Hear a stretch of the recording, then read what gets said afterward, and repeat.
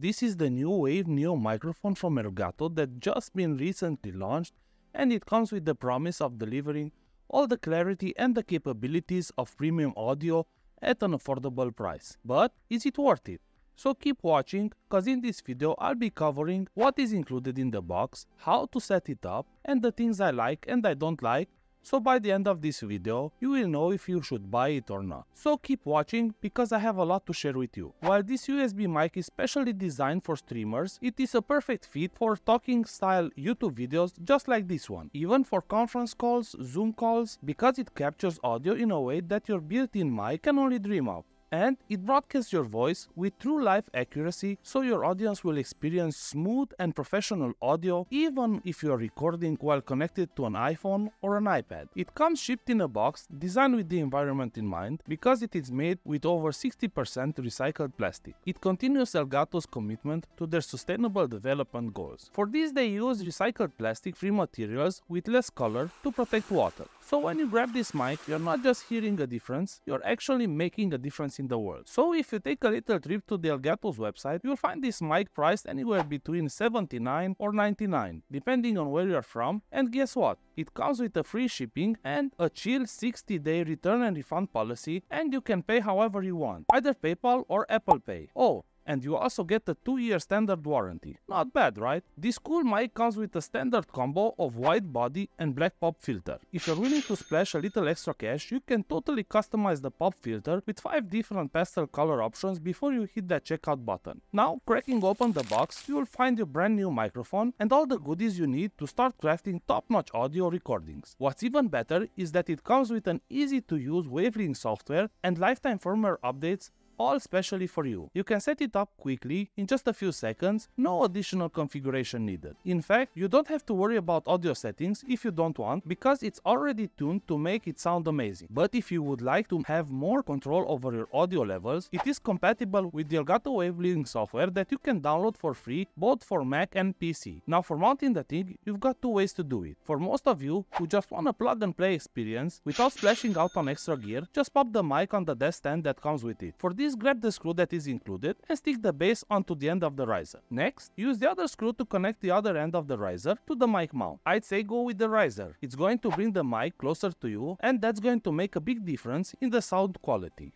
It is recommended to chat into the side of the Wave Neo, keeping it about a palm's distance for the best voice capture. Now, for those of you who crave a little bit more flexibility, the second option is to mic the mount onto a boom arm like a cheap aftermarket one I have here. Or you can go with the Elgato's Wave mic arm, but for this you'll have to reach a little bit deeper into your pocket. Also, a quick heads up, you'll need to remove the pre-installed thread adapter. But don't worry, using a simple coin will do the trick. Now to make it work with your device, use the supplied cable to connect the Wave Neo to the USB port on your PC or Mac. Now an important thing here is if you're thinking of hooking this up to your iPhone or iPad, you'll need an adapter, like a dedicated Lightning to USB adapter. Just as a heads up, this is not included in the box. And keep in mind that this mic is directly powered by the device it's connected to, and it is a little bit energy thirsty. So, if you connect it to your iPhone or iPad with the Lightning to USB adapter, be sure to plug in an extra power source, otherwise don't expect long recording times. Now that you plugged in the mic into your device, if you want a clean setup, you can run the cable through the small rubber cable management system on the back of the riser. It hides the cable out of the way and maintains the mic's small form factor design. Another cool thing about this mic is that if you want to keep an eye on your computer's output signal, just plug in the headphones into the 3.5mm jack socket in the back. Now you don't need to run a long audio cable to your computer anymore, and you can adjust the volume of your headphones by using the Wavelink software, but more on that a little bit later. Now if you need additional help setting it up, Elgato's got you covered with a step-by-step user guide that walks you through the exact steps that you can access by scanning the QR code on the back of the box. Having everything in place, if you want to get the best performance out of your mic, just position the Wave Neo about 4 to 8 inches away from your mouth. An easy way to measure this is to hold your hand in front of your face with your fingers pointing up. The ideal position is your thumb touching your mouth and your little finger touching the microphone. When talking, always speak toward the front of the Wave Neo, not the tip. It is important to direct the voice above the mute button. Make sure the microphone is placed vertically in front of your mouth, not horizontally. A great feature is that you don't don't have to worry about pops because Wave Neo has a built-in pop filter. You are able to capture your voice in its true essence, free from distortion from your laptop or earbud mics. This way your listeners get to hear you loud and clear every single time. Now, in front of your mic, you have a mute button that you can enable with a single tap. When enabled, it turns red, so you know you're not transmitting any audio, and white when recording sound. The button is easily accessible and also useful when doing conferences or while streaming. So let's do a short mic test so you can compare the audio quality when recording directly on an iPhone 14 Pro Max or a Boya lavalier mic, and finally on the Wave Neo. Keep in mind that the first two are cheap entry-level mics that Elgato is targeting to compete with. I kept these recordings unedited for you and did them in the same room with the same conditions, so here they are. This is an audio test of my voice recorded on the iPhone 14 Pro Max. This is an audio test of my voice recorded on the Boya Lav mic. This is an audio test of my voice recorded on the Neo Wave.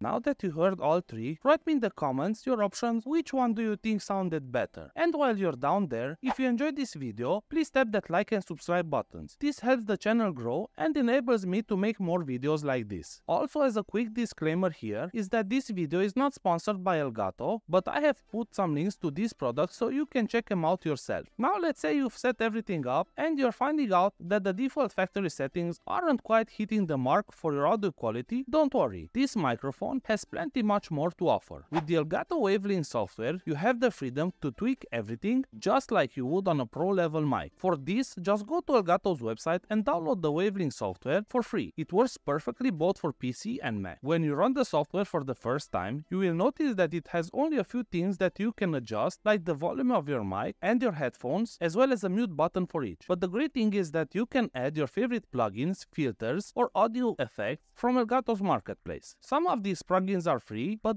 there are some premium ones as well. The ones I added are the noise removal, the compressor, and an EQ. The noise removal plugin comes enabled when you add it and helps reduce the noise from your environment. You can tune the threshold and the release using the advanced options in the top right. The value to use here will depend on your environment and you need to experiment with them a little bit until you find what works best for you. Then I also added the compressor plugin because I want more detail in the sound of my voice, as well as to flatten or compress the dynamic range. If this sounds too complicated for you, don't worry, because when you first open up the compressor, the pop-up wizard will guide you and make the adjustments automatically. Later you can go into the advanced section to fine-tune the signal, and if you don't want to mess with them, just leave the auto makeup box checked and it will do the magic on its own. Finally, the last plugin I added is the EQ. Think of an equalizer like a sound mixer. It's all about balancing different parts of your sound to get the best audio quality or even to create some cool sound effects. The graph is broken down into different frequency sections. Low frequencies or bass on the left, high frequencies or treble on the right, and everything else in the middle. Now if you want to add a new point to adjust, simply double click on the line to create a new band. Each band you create gives you three things to play with. Frequency, which is like the center of the band, gain, which lets you adjust the volume, and quality, which lets you decide the range of the frequencies you want to tweak. You can move the band around or select and scroll to adjust these. To change the function of your band, simply right click and you will see options like low pass, high pass, low shelf, or high shelf. This way you can add more bass or treble as you need. You can even create specific EQ that suits your voice and your microphone. And once you're happy with your EQ, save it as a preset by clicking on the disk icon. If you want to explore other presets, click on the grid icon, and if you want to create new ones, hit on the plus button. And of course, if you ever feeling lost, the help guide or the marketplace is always there to help. Wave Neo also works with the Stream Deck Neo. That means you can adjust the volume, toggle an effect, and do so much more with a key press. Now let me tell you the things I don't like about the Wave Neo. The bass only comes in white. Wouldn't a black bass have been a cool color option, especially if you're planning to mount it on a boom arm? The white bass really pops out and might take the spotlight away from you onto the mic. The next thing is the stand height, because if you are over 6 feet like me, you have to put some books under the stand to be able to raise the mic close to your mouth. Because of that, I had to mount it on the boom arm. The boss box includes a USB-A to C cable. Nowadays, most of the phones and tablets, laptops come standard with USB Type-C connectors. So if you're planning to connect it that way, you might need a Type-C to C cable. But hey, I guess they included the other cable so you can easily plug it into your Stream Deck or Elgato dock. This is just a thought, but it is not all that bad though. What I like about this mic is that it is much cheaper compared to the rest of the entry-level mics. It has a good build quality and that it is a simple plug-and-play device, especially for mobile devices. So in conclusion, the Wave Neo stands out not just for its remarkable features, but also for its affordability, because it magically wipes away the noise from my room, capturing my voice just as it is. This way my viewers can hear me loud and clear. So if you are in the market for a new microphone that not only delivers top-tier audio, but also won't break the bank, the Elgato Wave Neo is your best bet. I've put some links in the descriptions for you to explore all the fantastic products from Elgato's new Neo lineup. Now, great audio is just one piece of the puzzle for creating an amazing YouTube video. You'll also need a brilliant idea, a title so intriguing that people can't resist clicking, and a captivating script that keeps viewers glued until the very end. Now, if you're not a full-time YouTuber yet, you might be finding it hard to upload consistently, which in fact can slow down your channel's growth. But don't worry, I've got just the tool to help you speed up these steps. And I even made a video about it that you can check it out right here. But wait, there is more. This tool has so many fantastic features, and to fully leverage all that it can do for you, be sure to watch the next video right here. Now, give me a high five and I'll be seeing you on the next one.